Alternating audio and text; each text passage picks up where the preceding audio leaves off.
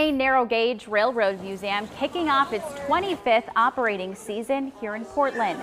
Today's Train Days event allowed families to participate in the museum's new Junior Engineer program. Founded in 1992, the nonprofit organization aims to educate the public and preserve history equipment related to Maine's 2-foot gauge railways. Just the fact that this is such a great place to volunteer. If anybody out there is looking for a wonderful opportunity, come to the Maine Narrow Gauge, because this is a great group of people to work with and work for. The museum is open daily through October 29th from 9:30 in the morning to 4 in the afternoon and features train rides. For more information on the museum's website at you can log on to www.mainenarrowgauge.org.